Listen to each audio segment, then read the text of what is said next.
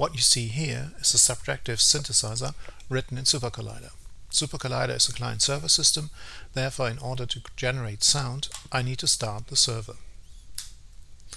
Okay, as you can see the server is now running and I will be able to create sound which I'm going to record, so I'm going to click here and start recording. By start recording, an audio file is going to be generated of every sound that a SuperCollider has been created. So, as you can see in line 6 to 19, there's the actual synth definition of our synthesizer. It's called SuperSaw for obvious reasons, because it's using a saw generator, and the VCO consists of two oscillators actually. The one is detuned a little bit with respect to the frequency. Then it contains of two envelope generators. One is controlling the volume and the other one is controlling the frequencies of the filter, and the filter, the VCF, is a low-pass filter. So what we can see here, we have the standard elements of a subtractive synth that you find in very many machines. So just like the first code block, I'm pressing Ctrl Enter again, and as you can see the code is evaluated. Here a synth is generated, and now I can create a version of the synth, an instance of the synth, by simply saying synth SuperSaw, and I also can set some parameters. In this case I set the frequency to 110 Hertz. So let's start that. You may hear a little bit of it, but as you can see I can move the mouse, and if I'm moving the mouse then you hear more sound.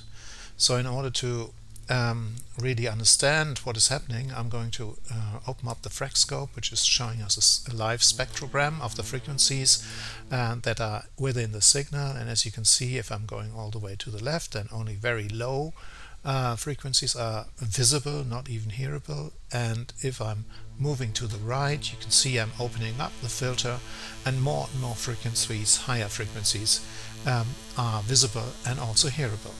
So within the X direction, I'm going to control the cutoff frequency of the low-pass filter. By moving the mouse up, I'm also controlling the resonance, and as you can see, the filter is going into self-oscillation and is creating some frequencies, so it's a resonating low-pass filter. Okay, so this is the way I dynamically control the filter of a simple synthesizer, as it only generates one tone.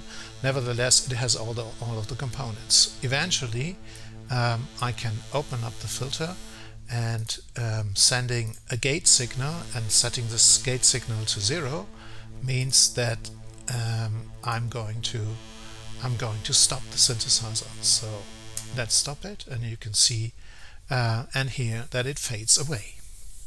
Okay, so far for the demo of the code. Let's go on to the theoretical part.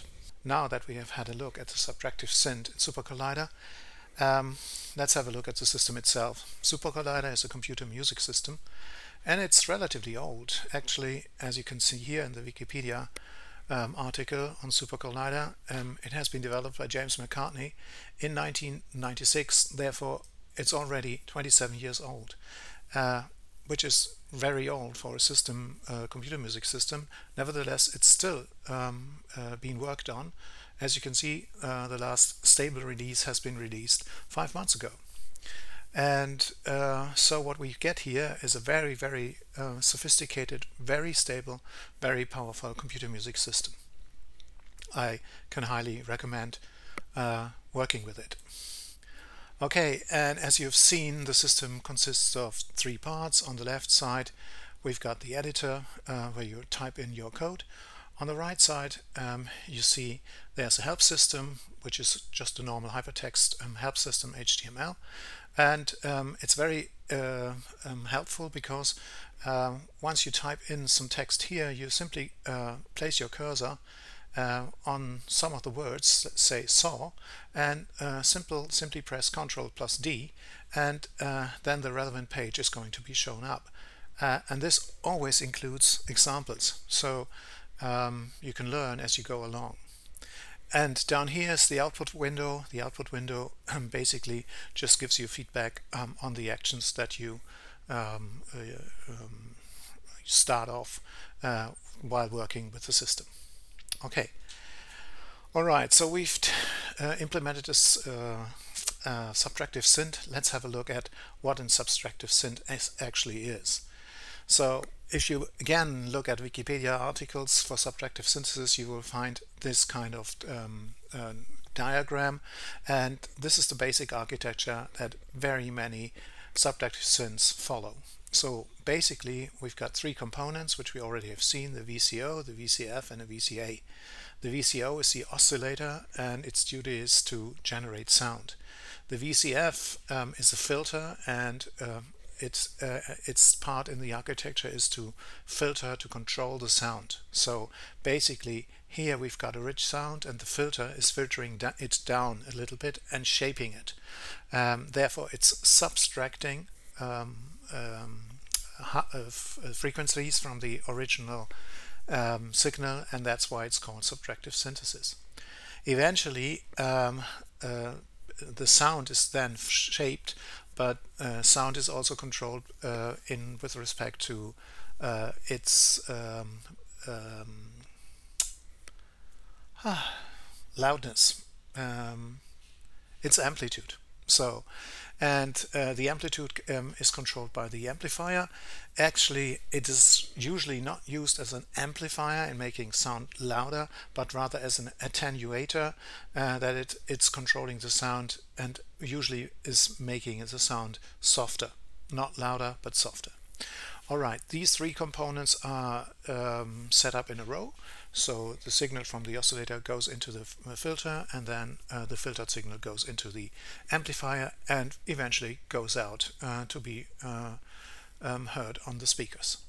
So in order to make the system more versatile, more productive, more shiny, kind of like this, these components are controllable from the outside. So parameters of the systems can be controlled, and as we have seen, we've got an envelope generator 2 and an envelope generator 1.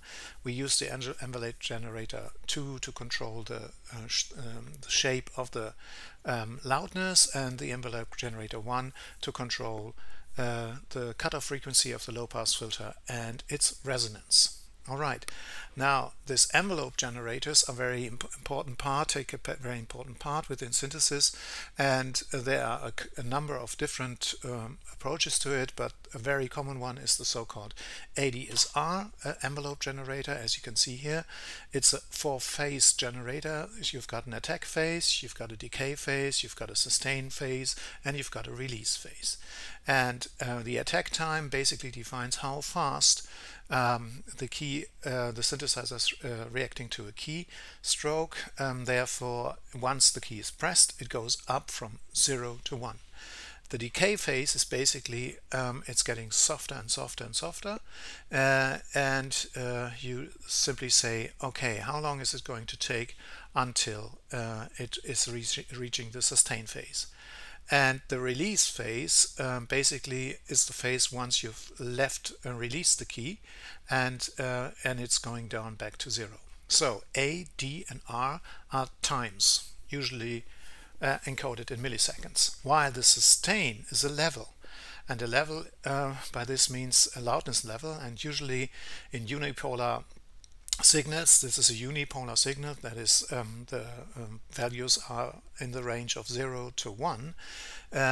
So we define a sustain between 0 and 1. Here we approximately have 0.6, and as long as I hold the key, the sustain phase is going to run and run and run, and the loudness, the amplification, the amplitude of the signal is going to be kept at 0.6 of the maximum value. Okay, that's the envelope generator, and so it generates a signal, a function over time, defined by 1, 2, 3, 4 parameters. Okay, so let's try to conclude that. We've learned about oscillators, and oscillators generate a continuous cyclic signal. This signal should be rich, and it should contain harmonics and partials that can be shaped. The filters control the frequency of the signals. There are different types of filters, high pass, low pass, band pass, notch, and so on. If a filter is resonant, and we've seen a resonant low pass filter here, the filter emphasizes frequencies. In our case, in the low pass filter, it emphasizes the cutoff frequency. Envelope generators can be used to control these parameters of other modules. Okay. For some final thoughts, SuperCollider is a powerful computer music system, but it needs some experience though, so it's not very simple to start with. Creating a simple subtractive synth in SuperCollider is straightforward and really simple. But turning it into a versatile musical instrument requires some design and thinking. Okay, that's it for episode 01.